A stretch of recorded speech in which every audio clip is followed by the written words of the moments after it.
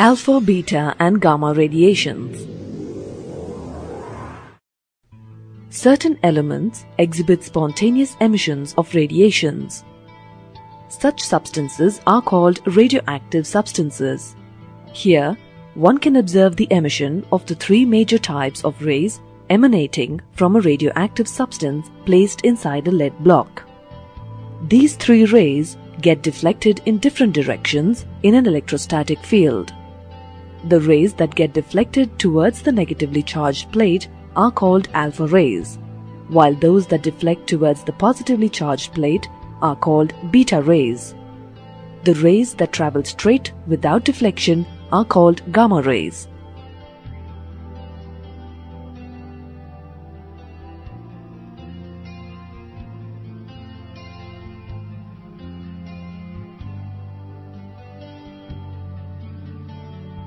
The alpha rays are slightly heavier and move with relatively less velocity.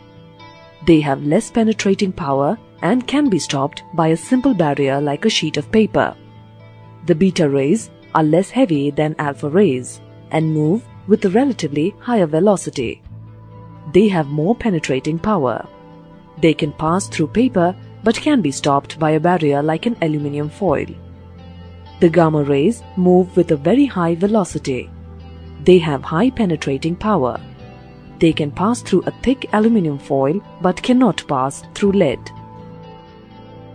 Alpha rays are made of positively charged particles with a net charge of +2.